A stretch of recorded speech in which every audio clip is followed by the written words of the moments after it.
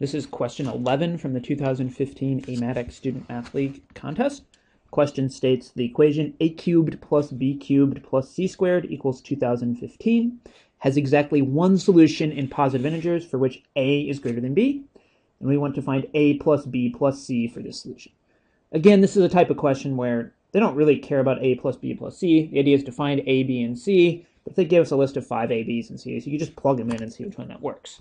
So they're trying to get around that is the likely explanation. So these questions, what I'm going to do is I'm going to think about really how big a can be. So to do that, well, I know a cubed, since a, b, and c are all positive integers, a cubed has to be less than 2015, which means a is less than the cube root of 2015. I'm going to use my calculator. Roll this up. I get 2015. Just raise that to the 1/3 power. Be taking a cube root. Something like 12.6 here. So that tells me a is less than or equal to 12. So we've got 12 possible values for a. And now I'm just going to use my calculator to go through a bunch of possibilities here. So what I'm going to do is I'm going to go to y equals. Let's just fill in values for a, I guess. I guess we have, well, a greater than b. We'll use that. So we'll start at the large values of a. What I'm going to do, maybe before I put this into an equation, is a cubed plus b cubed plus c squared equals 2015. Let's solve for one of these values. How about let's solve for c? So c squared is 2015 minus a cubed minus b cubed. C is then the square root of 2015 minus a cubed minus b cubed. So what we get here, I'm going to put in square root 2015. Now I'm going to assume a is 12 first, and then I'll have to go back and change that to 11. But I can use for b, I can use x. So I can do this, and now hit enter. I can go to my table, and this is a is 12. X is c, so we could do 1, 2, 3, 4, 5, 6, and so on. I'm sorry, x is b for b.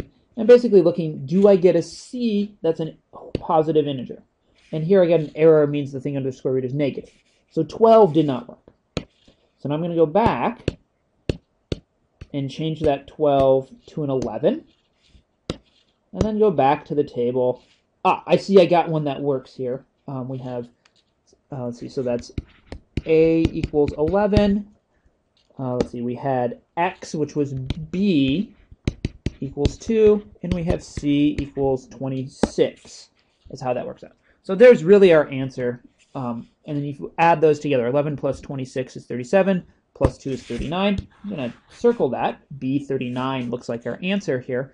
One thing I would suggest here with this type of question is check to make sure that 11 to the third plus 2 to the third plus 26 squared actually gives you 2015. Hit enter. It does do that. Okay. Now the search here, let's just go through the rest of the search. So essentially we're done here. But I can look through. I'm not looking for whole numbers. Okay. No more whole numbers in the y column. So then I would have to change this to 10 here.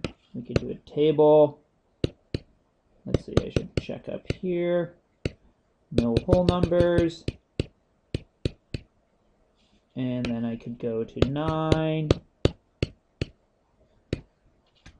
0, 9, I guess. Table, let's see, no whole number answers. I could change that 9 to an 8.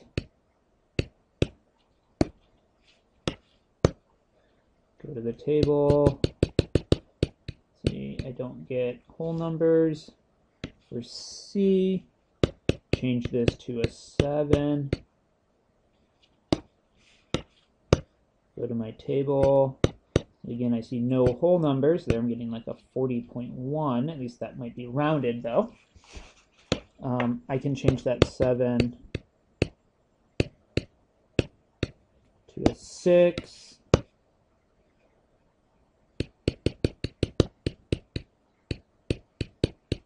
and no whole numbers.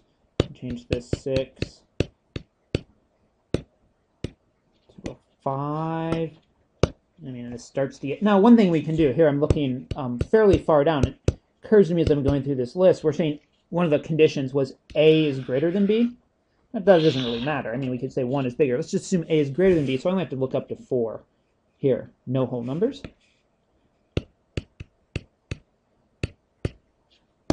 4. I have to go up to 3. No whole numbers.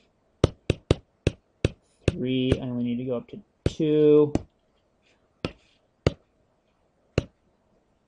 No whole numbers.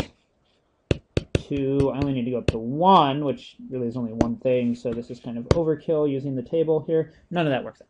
So we're done here. Again, you could have stopped once you got A equals 11, B equals 2, C equals 26, and that's what I do in an actual contest, and assume that there is actually only one solution. But I just sort of wanted to go through and show that you could look through everything else. Sometimes you'll get a criteria here where instead of A is greater than B, maybe you have one where A plus C is greater than B, and there's like 3 solutions, but only one satisfy that inequality or something like that. So you might have to keep searching for multiple solutions and find the one they're asking for.